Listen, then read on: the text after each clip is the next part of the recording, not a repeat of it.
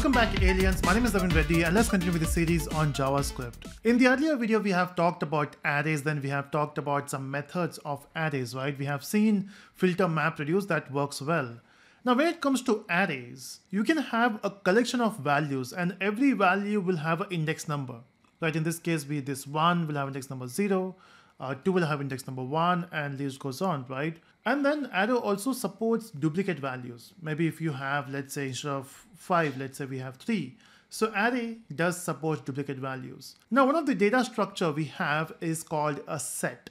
Now, set is very famous in other languages. In JavaScript, it was introduced as a class in ES6. So now we can use set, which will have only unique values. So if you want to differentiate between set and array, set is a collection, but then all the values will be unique. Next, set normally is an unordered list, which means if you, so it will not maintain the sequence in which you have added the elements. But in JavaScript, it maintains the order. But again, it is unique and it will not have an index value. So the way you can use index value to fetch the value from the array, you can't do that with set. So let's see what exactly set looks like. So basically, set is a class, right? So we have to use the constructor to create the object. So will you say, maybe you can have a set of values. Again, we'll say nums, but this nums this time is not a normal array, it's a set. How do we create a set? Now, since it's a class, we can say new set. Okay, that's how we create an object of a class, new, and then the class name and the curly brackets. This is basically called a constructor, but we'll discuss that later. Okay, now once you got a set with you, you can assign values here. In fact, you can pass the value in the bracket itself. What I will do is I will take a string, okay? So maybe a string like bookkeeper.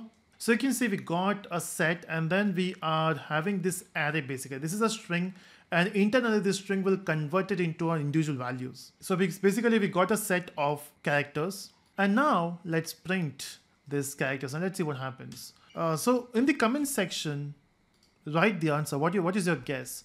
If you try to print nums, I don't know, it's not num anymore, it is a string. But anyway, if you try to print this nums, what will be the value? So I hope you answered and let's see the answer. And you can see we got a set of 6 values. Oh, why 6? It's 1, 2, 3, 4, 8, 10. So total 10 characters are there in this string which we mentioned, bookkeeper, but it is saving only 6, which is BOKEPR. That looks good. The only thing is, you can see, as I mentioned before, in set, you will not have repeated values. That is what is happening here. We don't have repeated values. We have values only once. That's how set works. Okay, now if you don't want to assign the values here, we can also assign values later. Maybe I want to assign some values. We'll say nums dot. How do we add a value? With the help of add method. We'll say add, and then we can pass a particular value which you want to save. Maybe 2, 3, 3, let's say 3, and I can just copy paste this multiple times. And let's have different values. I will say 3, 4. Okay, let me repeat that 3 and let's see what happens. And here let me insert my name just to check if you can have different type of data. I will say Naveen, Kiran, and Chirag. So we got these values and let's see if that works. We can just run this. Okay, when I print this nums, you can say it is printing 3, 4. That's right. It is not printing 3 again because it is repeated value. Then we got Naveen, Kiran, and Chirag. That works. So basically this statement here has no effect on the set. Okay, nothing is happening here. But the question is, how will you print these values? How will you print all these values here? Okay, now for that, what we need to do is we need to use a loop. We can use a off loop for off loop. In fact, you try that. So in the comment section, write the answer. How do we iterate in the set with the help of for off? It will be helpful for those who don't know how to do that, right? So we'll use a for each loop here.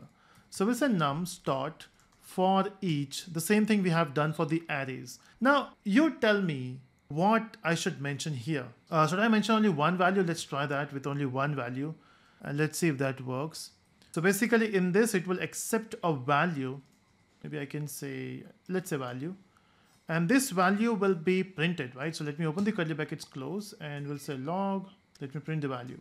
And let's see if that works. Let me just clear the screen and yeah, you can see that it is working. This is how you can iterate on a set. So this is one way.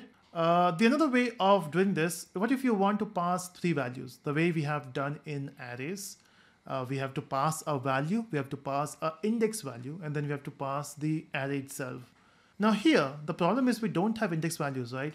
Example, if I try to print value and I have to pass the index value, for that what we can do is we don't have index value. So we can say value 1. Again, we'll discuss what this value 1 is. And let me pass the num as it is. And you can print value 1, you can print num, so you can try that. But the question is, what is this value 1 here? We don't have index values in set, right? So the answer is, when you say value 1 here, it is a repeated value. This value, these are the same values. Since we don't have index values, this is your repeated values, just to maintain that uniformity between arrays and set. But logically, only one value works, so we'll go with that. Okay, in fact, in set, we can do one more thing. Instead of printing all the values, let me print one value. And I just want to check if that particular value is there in this set. Let's say I want to search for 2. Do we have 2 in this set? So what we can do is we can say nums.has. There's a method called has in which you have to pass the value. So I will first check for 3 because 3 is there. It should print true, and that's right, it's printing true. But what if I print pass 2? In this case, you can say it says false. But if I pass a name like Naveen, it should be there. It is there. If I change with n, small n, now this is a case sensitive as a string because string is case sensitive. And you can say we got false. So yeah, that's how you work with set. Now in the next video, we'll talk about map. So I hope you got some idea about set, where set is a collection of values, but the only thing is it will have unique values. It is ordered in JavaScript, not in other languages, and it doesn't have the index values. So thank you so much for watching, and do subscribe for the further videos. Bye.